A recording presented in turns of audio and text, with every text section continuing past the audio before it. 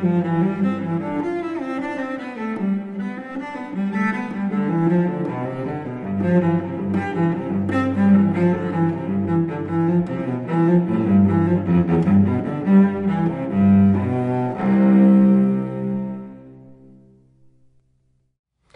presentation is an introduction to the crash course, which is a much longer body of material.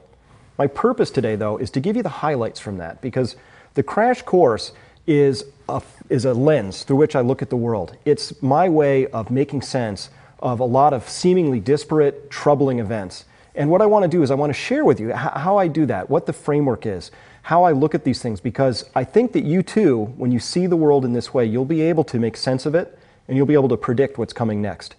So what are some of these incidents that have been going on? Well, prior to April of 2000, none of us had probably heard of the Deepwater Horizon. You, like me, probably had never thought of this particular drilling rig. But on April 21st, 2010, this thing was in everybody's consciousness. And it is the source of the largest environmental disaster ever in the United States history. So how did this happen? Well, we might be tempted to think this was just what happens when human error and a complex project come together in an unfortunate set of circumstances, and that's partly true.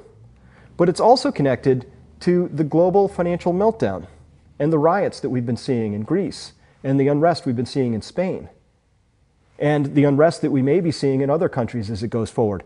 So how is it that the financial system and the Deepwater incident, how are those connected? And you may have also noticed that the stock market, which hit a peak in 2007 and then took a dizzying plunge into March of 2009 before recovering for a little while and then going through some more volatility. You might have noticed all of this as well and been wondering, well, what does this have to do with the Greece situation I've just been talking about, if anything? Well, how about the Deepwater incident? How are these and dozens of other incidents, how are these connected? Well, they are connected. I want to show you how. This story for me begins with the economy, the first E. The economy is the way in which we organize ourselves. And without a functioning economy, all of our hopes and dreams really will not come to pass. We need a functioning economy to preserve our standard of living, our quality of life, for us to have opportunities. We want to have a well-functioning economy. So I look at the economy through that lens because it's very important that we have one and that it's functioning well. But there's another reason I look at the economy as the prime lens through which I look, and that's because we get very rapid, very quick, instant feedback on the world around us from the economy. Through the financial markets, through behaviors and interrelationships of prices, we get a lot of really good information. But, of course, the economy, that is the lens I look through, but it's not the most important part of this story. Without energy, the economy actually has no meaning. We could have all the money in the world, but without energy, we would really have nothing. We would not be able to build an economy.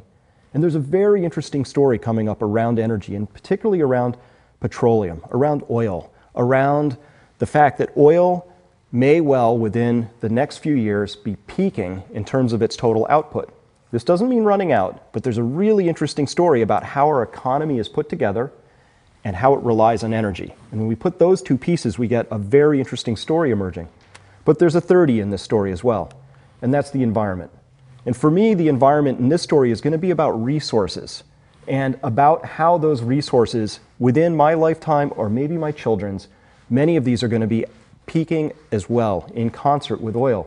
And so this in itself, listen, there's really nothing here that should be too frightening about this story, but there is something that we really need to understand, and it's about how this is put together.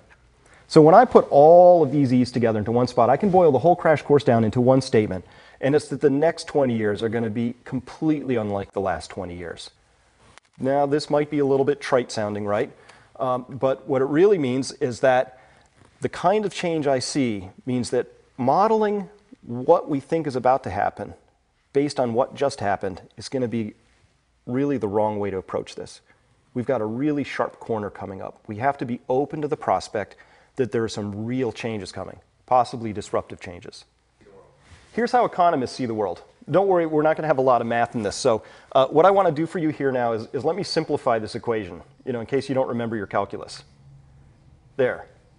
Economists see the world in terms of growth.